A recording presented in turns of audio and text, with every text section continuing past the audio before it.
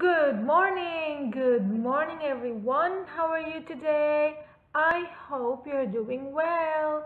It's math class and today we don't have a new lesson. You know why? Because we're going to revise what we have learned in the previous weeks. I want you everyone to listen carefully and pay attention. I want you to get a full mark, okay everyone? I know you can do it, you're so smart, and Miss Muna is always so proud of you. Okay everyone, so as I said to you so far, today we're going to revise, and revision is very important because revision will help you to remember what you have learned before. Okay, so before starting our revision, I want you to grab some papers and pencils and to read the day and date. So, today is Monday, May 4, 2020. Okay, so what we are going to revise, is very important. So the first lesson that we are gonna revise is take a survey, and the other lesson is make picture graphs. So lesson 1, take a survey. So when you take a survey, you ask a question, right? And then you record the answers. And the answers are, or we can call them, data. And the data is information. So everyone, remember, when you take a survey, it means you're going to ask let me say 10 people, let's say, the same question, and then you will record their answers to see, for example, what is their favorite food, or what is their favorite sport, and so on. For example, you want to make a party in your house and you want your mom to bring snacks, and you don't know what snacks to bring. So what you're going to do is to make a survey and you ask your friends what is their favorite snack. You will record their answers, and the answers here, let me say, we can call it the data, and after that you can decide which snack is, or what do most of your friends vote for. So to decide which snack you're gonna get, you will draw that tally chart. Okay everyone, this is the tally chart, and here you're gonna write the favorite, or you're gonna write the snacks. For example, let me write cookies. You write only letter C, cookies, and marshmallow and biscuit. Okay everyone, so you will ask your friends now about their favorite snack. So you will go, let's say, to Ali, and you will ask Ali, do you like biscuit or marshmallow or cookies? He will say, I like cookies. So you're gonna draw one tally mark. You will go to Maryam, and Maryam, she will say, I like, for example, marshmallow. So you're gonna draw here one tally mark. Azari, she will say, I like biscuit. So you're gonna draw here a tally mark. And then Yusuf will say, I like marshmallow. So you're gonna add one tally mark over here. And Saeed will say, I like biscuit. So you're gonna draw one tally mark over here. Marwa, she will say, I like marshmallow. So one more tally mark here. And Sultan will say, I like marshmallow. So one tally mark here. And Omar also chose cookies. So we're gonna draw one tally mark here. And Amna chose marshmallow. So one tally mark over here. So now you can decide which snack you're gonna get, because most of your friends chose marshmallow, right? So we call these here, the tally marks, we call them or so everyone, this is the data and you follow the data or you collect information and then you record them over here. So how you will know that most of them chose marshmallow? Because you recorded everything here. This is your data and you're following your data, okay? So everyone, here what you are going to do is to count the tally marks. So look at the tally chart. Here, the tally chart is about type of book. Okay, so everyone, 2 students chose a scary book and 8 students chose funny book and 5 students chose 5 sports book. So you can get the information or the data from the tally chart.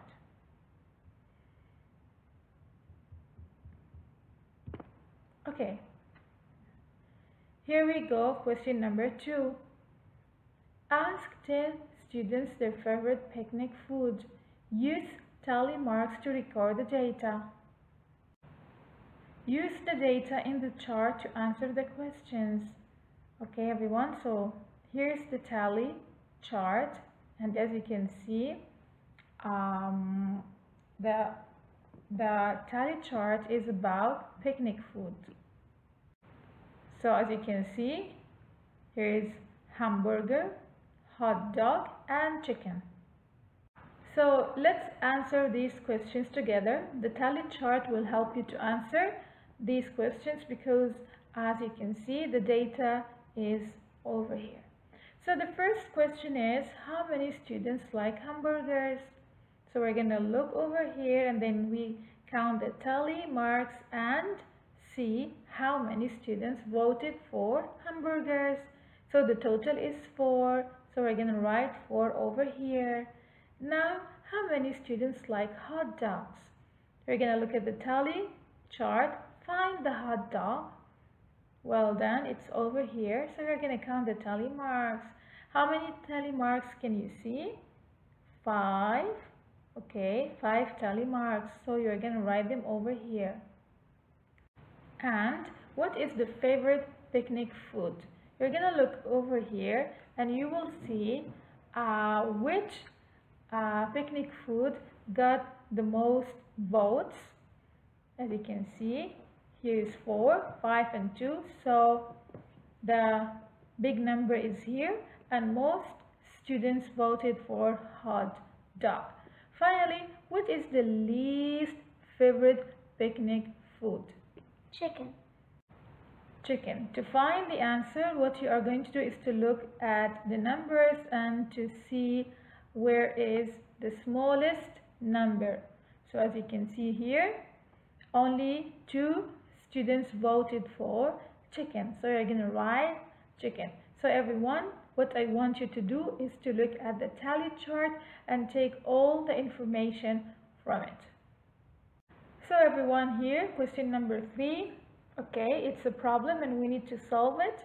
If we have a problem, we need to read carefully and find what do we need to know and what do we need to solve, okay? So everyone, students took a survey for Fun Friday activities. 7 students want a picnic, okay? And 5 students want to go to the zoo. 8 students want to watch a movie. So which part shows these results? Circle the correct chart. So everyone, what you are going to do is to circle the important information or the things that you need to know. So here everyone, 7 students want a picnic and 5 students want to go to the zoo and 8 students want to watch a movie. So you're going to look at the charts over here, the tally charts, and decide which tally mark is correct and shows the correct data. So everyone, here 7 students want a picnic. So we're gonna count here. How many tally marks do you see? I see 6. 6, and it's written here 7, so this is not correct. And 5 students want to go to the zoo. So how many here? How many tally marks do we see? 5. 5, okay. And finally, 8 students want to watch a movie. So how many students here, how many tally marks do you see here? 3. 3, so this is wrong, right? Okay, so let's check the other one. So this is wrong, we're not gonna follow it. So here, 7 students want a picnic. So how many tally marks are here? 7. 7, well done. And 5 students want to go to the zoo. So how many tally marks are here? 5. 5, well done. And finally, 8 students want to watch a movie. So what is the number over here? 8. 8. The number is 8. So this tally chart is correct. Okay, question number 4. Circle the word that matches the definition. Okay, everyone, listen carefully. Numbers are symbols that show information. It's not the tally marks. It's not a survey, but it's data. Because everyone, we use data to show information. Okay, everyone. And as I said to you before, survey is when you ask people the same question about something. Now let's revise lesson 2. Thank you for listening and following. I know you are the best and you will get a full mark. Make sure that you're working so hard. Please listen to your mom and also to Miss Mona. Okay, so here question number 1.